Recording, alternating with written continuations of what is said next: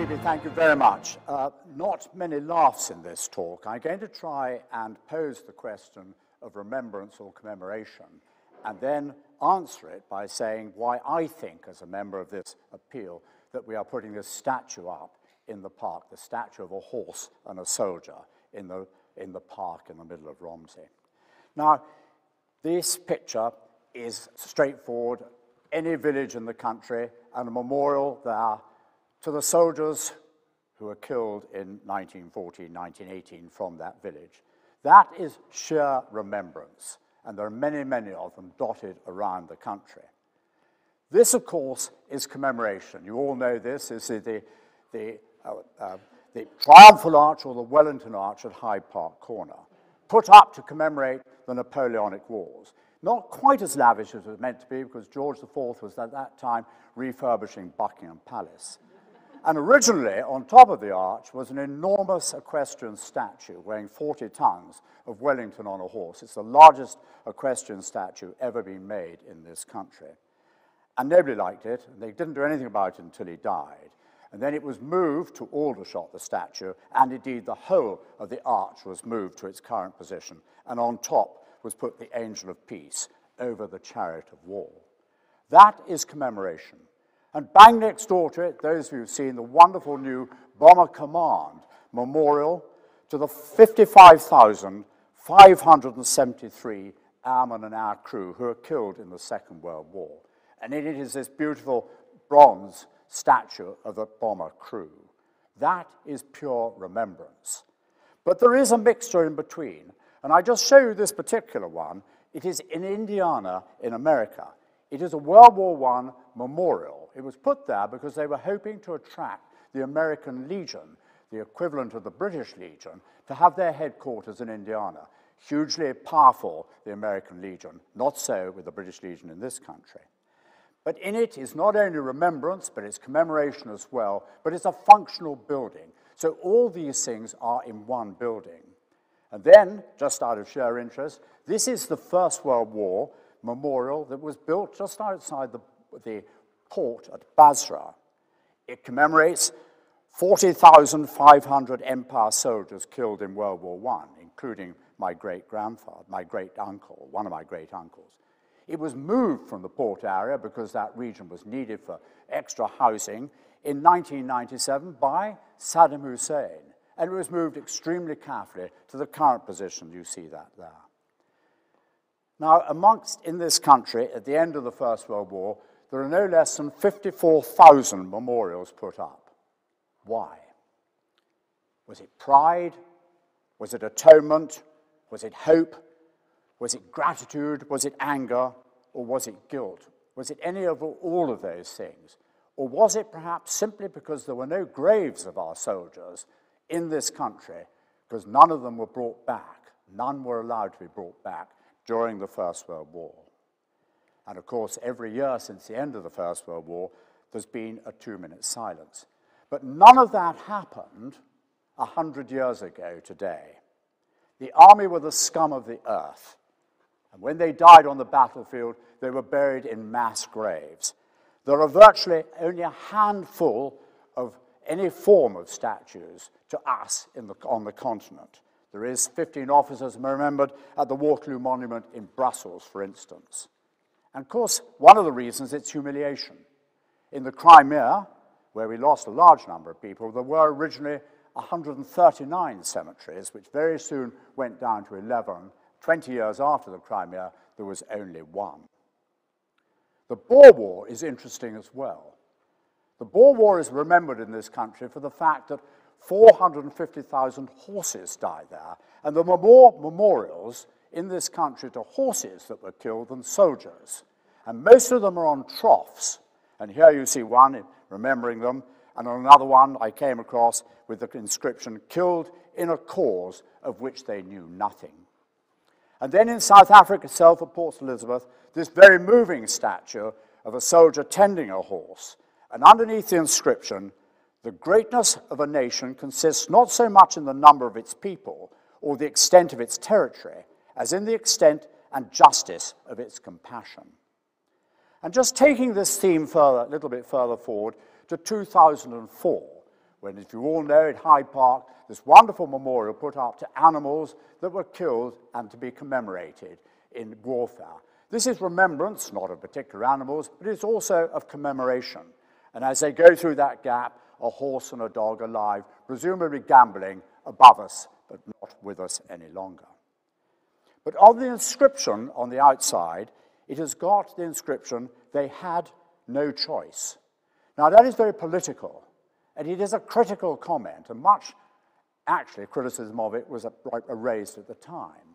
The Australians got over this problem in 2009, when they brought back from Egypt at Port Said part of the destroyed memorial to the Desert Mounted Corps, and now it sits outside Canberra. And on it, the inscription, "Served alongside Australian Armed Forces," much gentler than our critical comment in Hyde Park. And of course, it leads on to what we're talking about later in this talk, of what we hope to put up, or what we are going to put up, in the Memorial Park in Romsey. And this wonderful maquette, which of course has been made, as you know, by our sculptors sitting here with us now.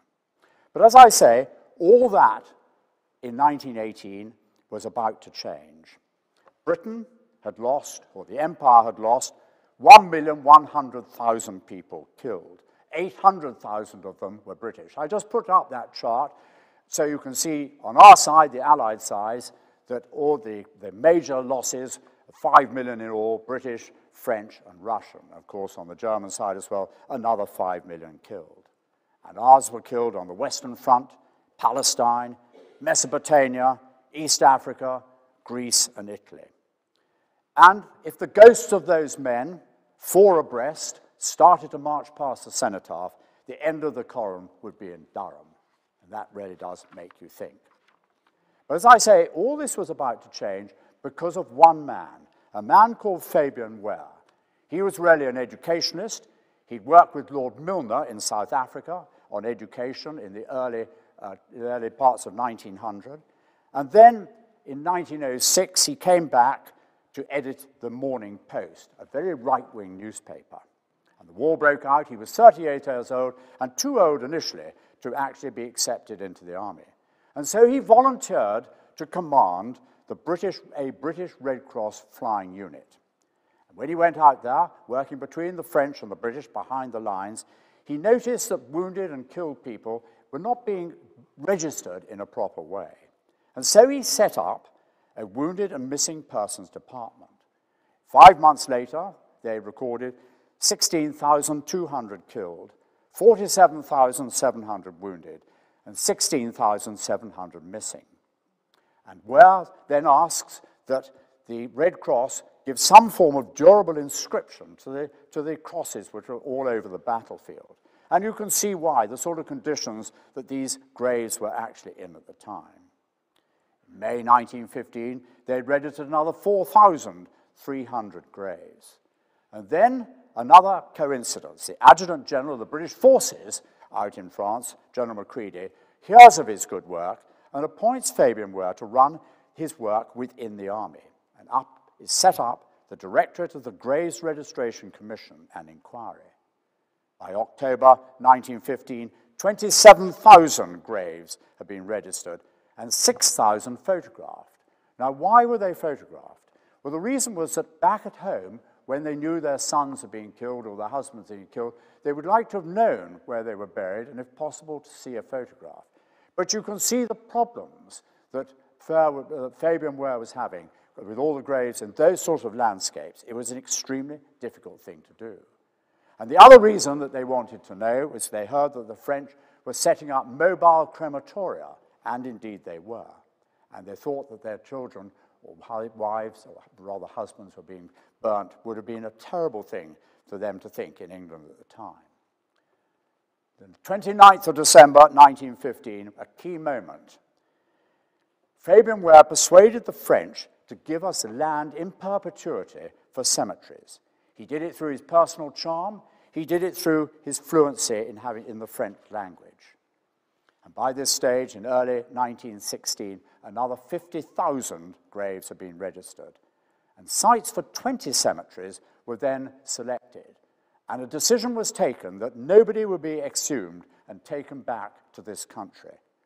And of course, the other problem they had with crosses, how do you differentiate between Christians and the huge number of different religions that were fighting on the Allied side, including, of course, Chinese. And this became a problem later on. And two, the argument raised too, what about soldiers who were being shot for desertion? Where should they be buried? And initially it was thought that they should be just put aside, but there was a furore about that as well. And they were allowed to be buried in the same cemeteries as our soldier. And I digress for a moment, because one of the things I do is I get very involved with the National Memorial Arboretum up in Staffordshire. And there we have a shot at dawn grove, which you see there. And all those stakes in the ground are for the 306 people, soldiers, who were shot for cowardice or desertion. And of course, they were pardoned a few years ago. Some were murderers, and they do not have their stakes in the ground there. And you can see in the middle the white figure, and in front of him the 6 fir trees representing the firing squad. And then the white figure closer to is, of course, but not of course, is a private Herbert Burton, age 17, shot. The Reverend Julian Bickerseth, who kept a diary throughout the First World War, sat with one of these condemned men throughout the night, and he recorded what his feelings were. And when he turned to the soldier, who turned his blindfold face to me, and he said in a voice which wrung my heart, "Kiss me, sir, kiss me," before the firing squad sent him into the great unseen. Deeply moving stuff.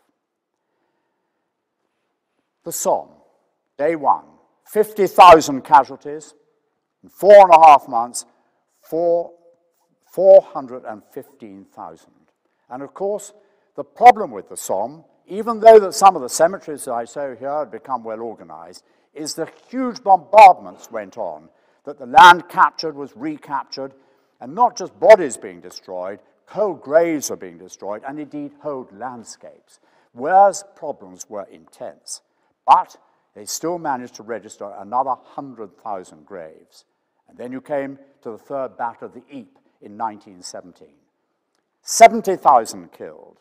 And of course, at Ypres and the Somme, the bodies were littering the battlefield. His problems were intense. But in May 1917, the Imperial War Graves Commission was set up to plan for the future. They thought that this war was going to be ended shortly, and they were wondering what to do. It was an incredibly impressive panel, led by the Prince of Wales. The chairman was the Secretary of State for War. The vice chairman, Fabian Ware. On the committee, Kipling, Lord Milner, Lutyens, Herbert Baker, hugely important people of their time. And they turned to Lutyens and said to him, "Could you make the Stone of Remembrance?" And this is this wonderful 10-ton Portland stone of remembrance, that is in every cemetery that has over 1,000 graves in it. And actually, Lutyens, being a very direct man, refused to make it any smaller for smaller cemeteries. It could only therefore go into the larger cemeteries. And Churchill said, who himself became the Secretary of State for War, this wonderful Churchillian comment, "These great stones will exist even in 2,000 years, and will preserve the memory of a common purpose pursued by a great nation in the remote past." Reginald Blomfield, another great architect, was asked to design the Cross of Sacrifice. And he did. And he allowed that Cross of Sacrifice to be made in different sizes to meet the requirements of the cemetery that it actually went into. But the arguments raised in the committee, how best to honor the dead, did we want to conform to a certain pattern? What about private rights of the people whose sons or husbands are being killed? What about rank? What about religion? And so they appointed Sir Frederick Kenyon, who was director of the British Museum. And the only restriction they put on him was that there was no distinction between officers and men. And by this stage, 4 nurseries for producing flowers and all the things that needed to go into a cemetery had been built. 150,000 more graves have been registered, and 70 cemeteries planted. And then in 1919, the final German offensive and counterattack. And you'll remember it moved a vast distance over the land that we occupied, and so more mayhem with the cemeteries that had already been planted. 350,000 killed or wounded. On the 21st of March, in 5 hours, the German fired over 1 million shells. You can imagine what that did to the ground. It ravaged existing works of cemeteries. But then, of course, in 1919, after the ceasefire, the great work really began. Cemeteries were to be designed, 1,200 or more. And also, I read, a ribbon of 500,000 graves, like the Milky Way across miles of desolate country, cut about with trenches and pockmarked with craters, strewn with smashed plank roads and miles of rusting barbed wire, was what they had to contend with. And of course, they tried to disturb as few graves as humanly possible. But soldiers in groups of 12 and volunteers paid 2 and 6 a day combed the battlefields for graves, for unmarked graves, for graves that needed to be moved. In the first 18 months, 180,000 graves were reinterred, or bodies were reinterred. In the second, 76,000. In the third, 38,000. In all, 294,000 bodies were reinterred to move into the cemeteries that were built like a Milky Way across Belgium and France. 58,000 headstones were going to be needed. What would they be? Why not crosses? What would they cost? Would they be dull? Would they be repetitive? And here you see a lovely picture of the king, and with Fabian Wehr with his hand on his chin, and Haig just behind the king, looking at sort of suggestions when he went out there. And the king played a great part in what was going on. And the War Graves Commission once again turned to Lutyens. And of course, you all know what he came up with. 2 foot 6 inches high, 1 foot 3 inches across, and 3 inches deep. It had the crest, the rank, the name, the date of death, the age, a simple Christian sentiment, or a sentiment chosen by the relatives. And you've all seen these moving things that are put on these headstones. A gentle knight. We will never forget you. And in one, Vivat Shabernia, for a Shabernian who loved his school, and his parents put that on the gravestone. Or just on another I came across, Good night, Daddy. Deeply moving stuff. And of course, you had the problem of 180,000 bodies not known, but bodies that were there. A soldier of the Great War known unto God.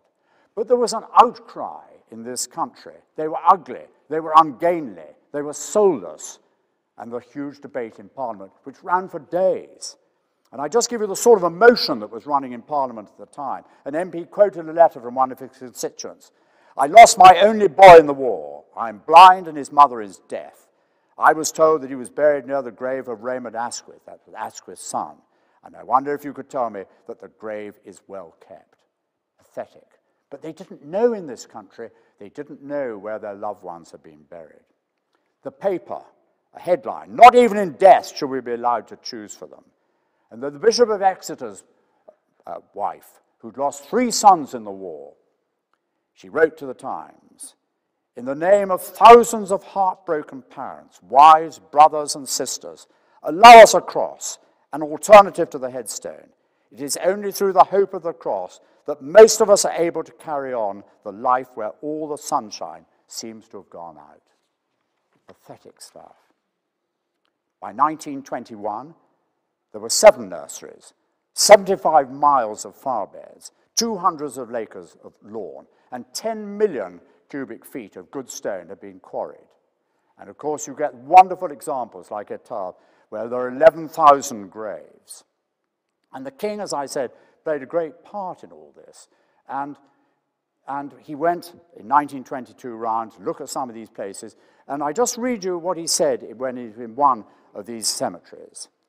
I have many times asked myself whether there can be more potent advocates of peace upon earth than this massed multitude of silent witnesses to the desolation of war.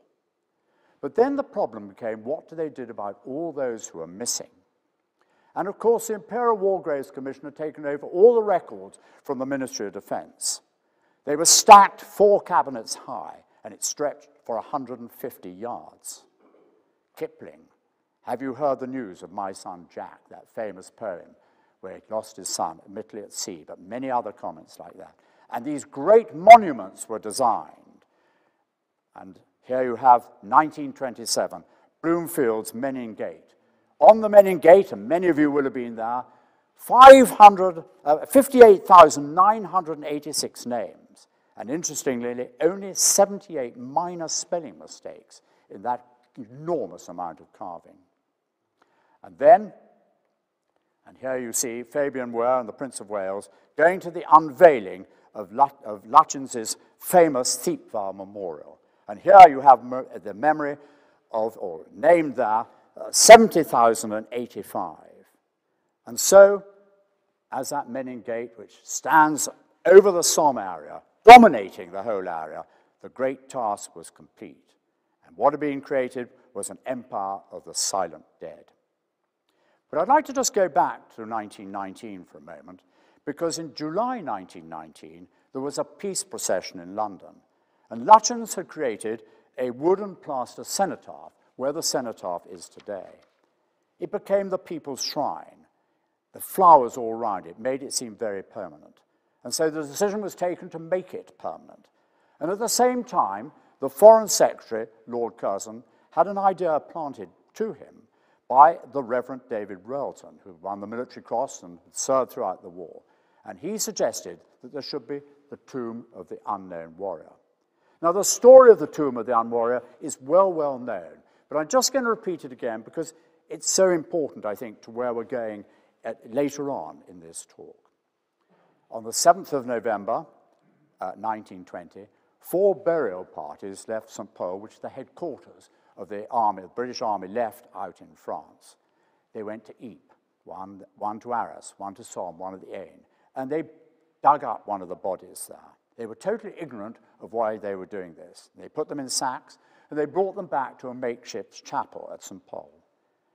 Late that evening, Brigadier Wyatt, who was in charge, and Colonel Gill, some say blindfolded, went into the chapel and put the hand on the sack that was to be chosen.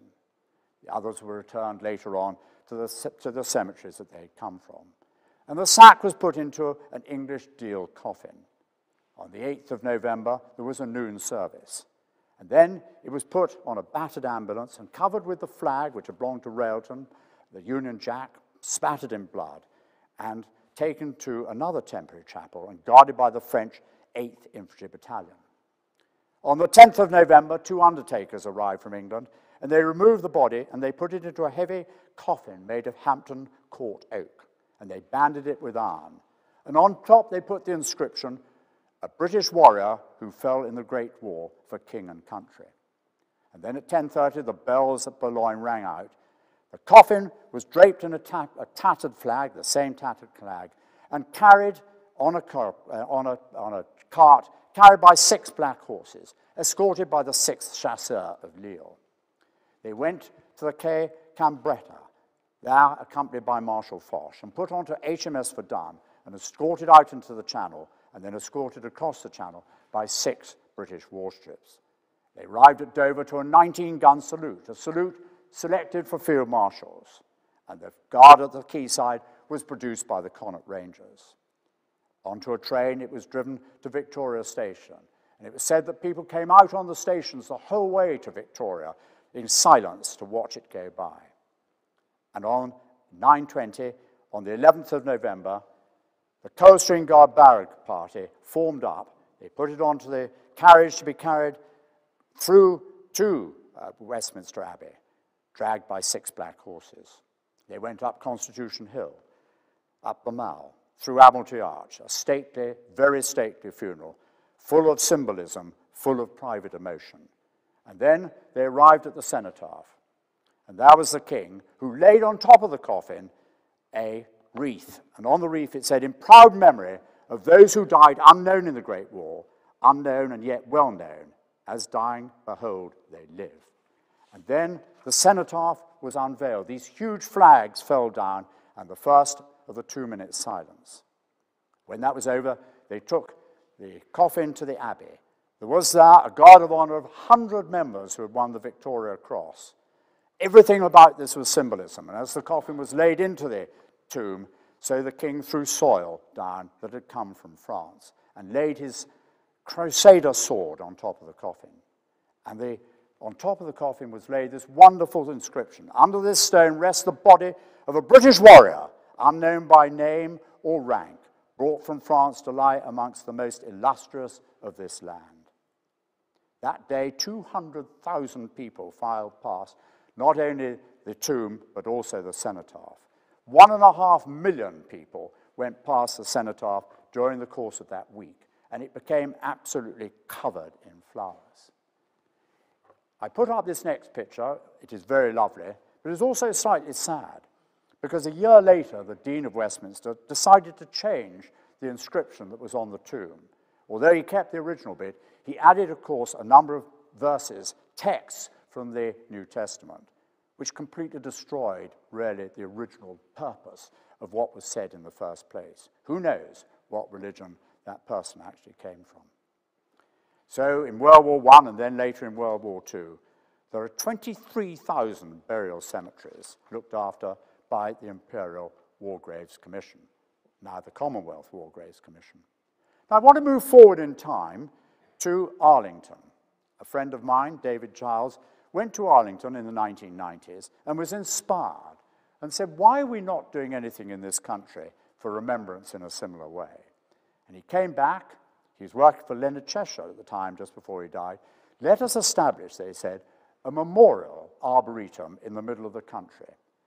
And they found, in Staffordshire, 150 acres of a reclaimed quarry, given then to them by Lafarge for this purpose, costing £1 a year for 999 years.